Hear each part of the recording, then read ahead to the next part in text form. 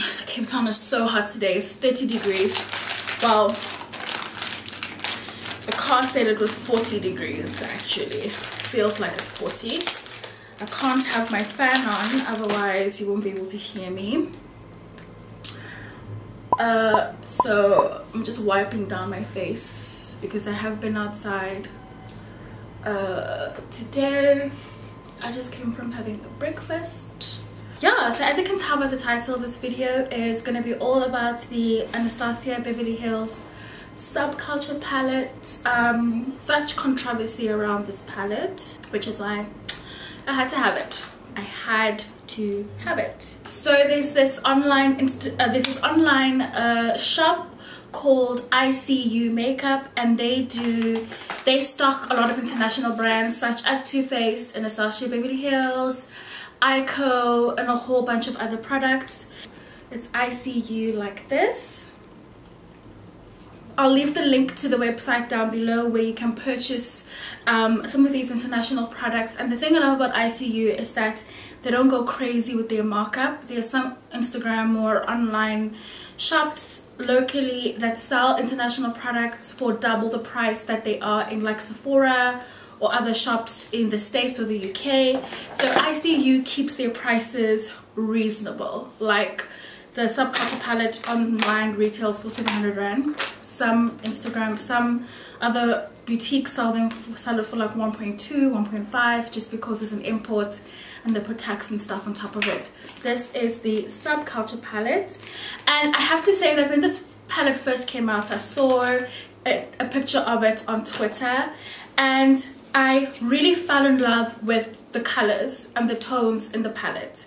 So a lot of people weren't really into the colors in the palette, but I was so obsessed with the yellows and the green tones, particularly the yellows, and I just felt I could play around a lot with the color scheme here. As for its performance, that's the conversation that has sparked so much controversy. Here they have pressed the matte shadows as pigments, so lending to the very powderiness, and people basically describing it as a lot of fallout. You can't move your brush around too much in this palette. You literally have to treat everything like a loose pigment. It is pressed, but you have to treat it like you would be handling loose pigment. The colors are very, very intense. I have used the palette once before. I had to practice a little bit before I actually come on here and share what I've been doing or how I use it. I don't even know how to use it at this point. I literally just did a simple eye over the weekend, and my experience then was like what everyone is saying is true. I see myself doing a cut crease because I do want to get the most out of this palette. So yeah, let's get into the video. Oh, by the way guys, I have these eyelash extensions on. They are low-key like irritating me. I find them a little bit of a hindrance when it comes to doing eyeshadow looks and getting like powder on them and, you know, product on them. You want to be very careful when you have eyelash extensions. I really do believe they are just so pretty. Yeah, I really want to make it work. ABH has its own eyeshadow brush. I'm going to start off by using the eyeshadow brush inside the palette, and I'm going to start off by going in with the shade Dawn. And I'm picking up product like this. I'm not swirling it around. And there's definitely fallout, you can see that. It's a lot, I'm not even gonna lie. Okay, so I'm just applying Dawn in my crease. Another thing I've noticed about these shadows from watching online reviews and tutorials is that the colors tend to get a bit darker once you've applied them onto your skin. I'm going to take the same brush and go in with the shade Edge. It's a beautiful mustardy sort of color. This one also has quite a bit of fallout. And I'm applying this in the eye area, on the crease. Just want you to see that powderiness coming through.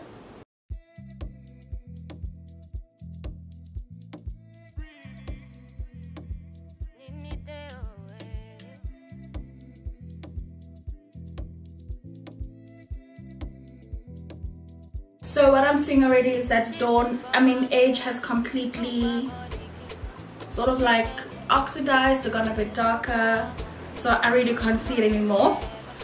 So I'm gonna go in with New Wave. Just look at that excess there. I just want you guys to see that. And this one I'm gonna press in. I'm gonna press this one in as opposed to doing a swiping motion, because it's such a beautiful color and it definitely will sort of like disappear into itself, which is quite sad. But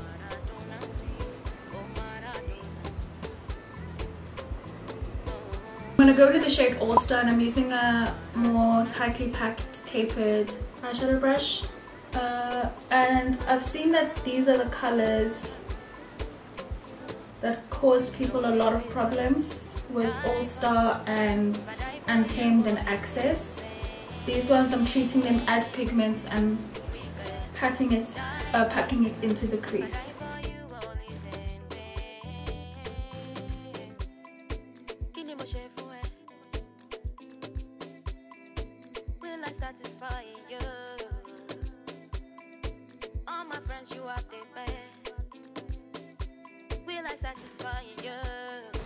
Just blend that out.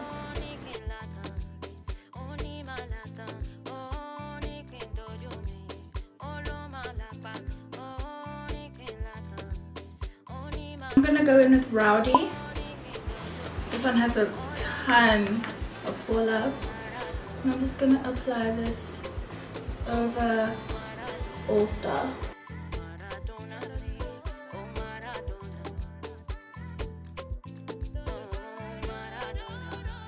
You can't afford to sweep this product. If you start sweeping this product, wind wiper motions, you're going to regret it. So I'm literally pressing it in.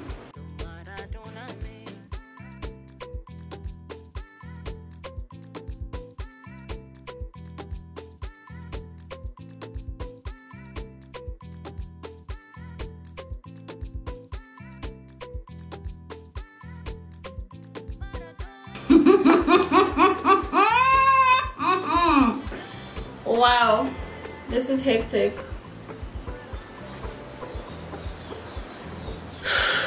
Right, just carve out the cut crease.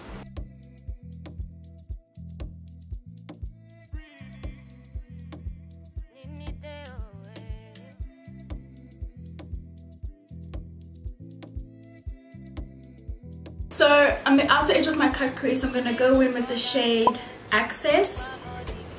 And I'm packing this on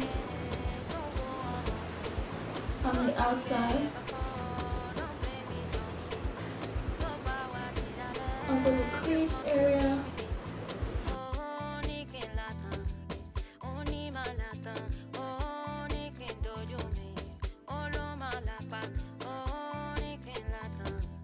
I think I'm rather gonna go in with Untamed.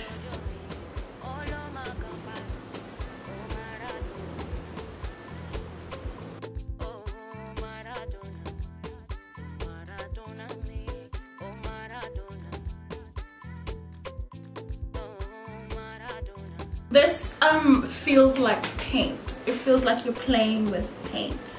You know what's so terrible is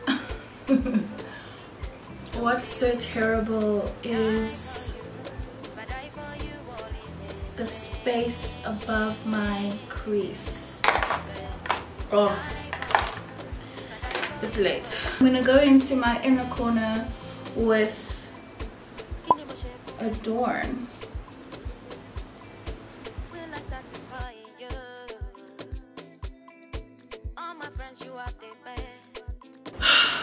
That was a mission.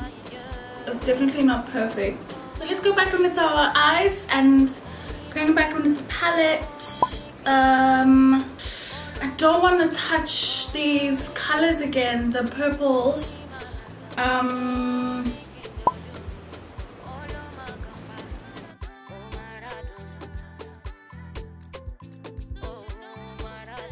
I'm gonna go in with New Wave and just blend that out using New Wave.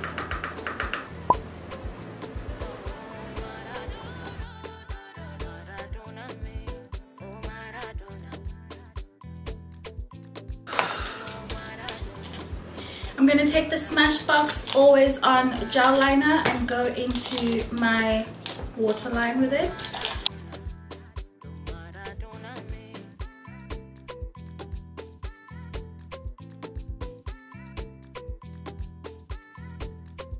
I'm gonna put mascara on my bottom lashes. I'm using the Lancome Monsieur Big Mascara. This is new from Lancome.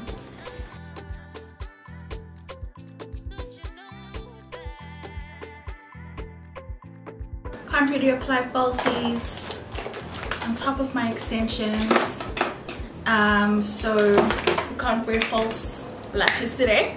But hopefully you can see something.